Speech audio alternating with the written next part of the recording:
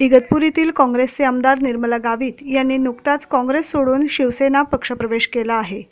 त्यानंतर सातत्याने काँग्रेस पक्षातील इगतपुरी त्र्यंबकेश्वर विधानसभा मतदारसंघात काही नेते हे प्रवेश करणार आहे अशी अफवा पसरवून काही लोक नागरिकांना दिशाभूल करून आपली राजकीय पोळी भाजून घेण्याचा प्रयत्न करीत आहे असे मनोगत संपत सकाळे यांनी व्यक्त केले। अशातच कोणी कोणाच्याही पक्षात प्रवेश केला तरी देखील मी काँग्रेस पक्षातच आहे आणि काँग्रेसमध्येच राहणार आहे अशी माहिती काँग्रेसचे नेते आणि जिल्हा परिषदचे माजी उपाध्यक्ष संपत नाना सकाळे यांनी दिली।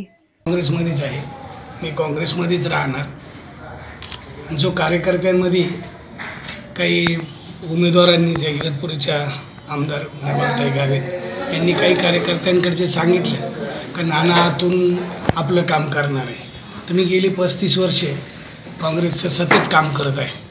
35 वर्षापासून काँग्रेसचं काम करत असताना कधी पक्षाची मी गद्दारी केलेली नाही आणि यापुढेही करणार नाही।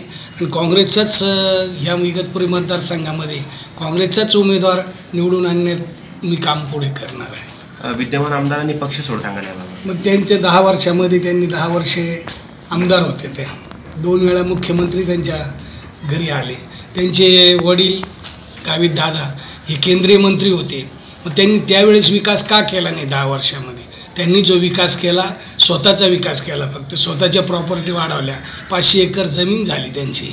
अनेक योजनांचा भ्रष्टाचार झाल्यामुळे त्यांनी पक्षात जाण्याचं कारण फक्त ठेवलं का सत्तेत जायला पाहिजे, तर भ्रष्टाचार वाचवण्यासाठी सत्तेत जावं राहिले। मला एक सांगा, विद्यमान आताच थोरात साहेबांच्या PNशी बोललो, तर साहेब रविवारी संगमनेरला येतात, तर साहेबांशी चर्चा करून साहेब दिल्लीमध्ये साहेब चर्चा करून आणि त्यांचे पद खाली करून घेण्यासाठी पक्ष कार्यवाही करण्यासाठी मी साहेबांना विनंती करणार आहे। पक्ष निर्मला गावितांना तुमच्या नावाचा वापर का करावा असं वाटलं? पुढे तरी त्यांना माहिती आहे 10 वर्षामध्ये मीच त्यांना निवडून आणलं। मग मी आणि माझे काँग्रेस कार्यकर्ते, काही नेते, गुळवे दादा जे माझी जिल्हा परिषद अध्यक्ष, माझे नेते गोपाळराव गुळवे दादा यांनी ते आणले का बा चांगल्या घराण्यातली, गावित दादांच्या घराण्यातले, काँग्रेस पक्षाची निष्ठा असलेल्या कुटुंबातली मुलगी आहे, तर तुम्ही नाशिकवाल्यांनी 2 वेळा त्यांना नगरसेवक केलं। आम्ही बघितलं का बा कर्तृत्ववान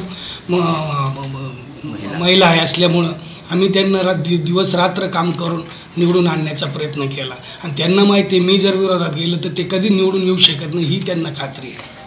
स्थानिक कारण त्यांचं 10 वर्ष झाले त्यांच्या अस्तित्वाचा धोका आहे, भूमिपुत्रांना न्याय मिळाला नाही। आणि आम्ही सांगितलं की बाबा मागच्या वेळेस काही उमेदवार आम्हाला पक्षात काही सोडून गेले, त्याच्यामुळं काँग्रेसकडे उमेदवार भक्कम नसल्यामुळे गावितांना उमेदवारी दिली आणि त्या शिवसैनिकांनी त्यांचा पक्ष वाढवलेला ना, आज त्यांचं तिकीट त्या घेतल्यामुळे त्यांचा अन्याय, त्यांच्यावर एक अन्याय होतो येतो, म्हणून त्यांना न्याय मागायचा आहे। त्याच्यासाठी भ्रष्टाचार लपवण्यासाठी 100% भ्रष्टाचाराचे माझ्याकडे पुरावे, तोंडी पुरावे नाही तर तुम्हाला लेखी देऊ शकतो, तोंडी सांगू शकतो। 9 न्यूजसाठी प्रतिनिधी इसाक कुरेशी, नाशिक।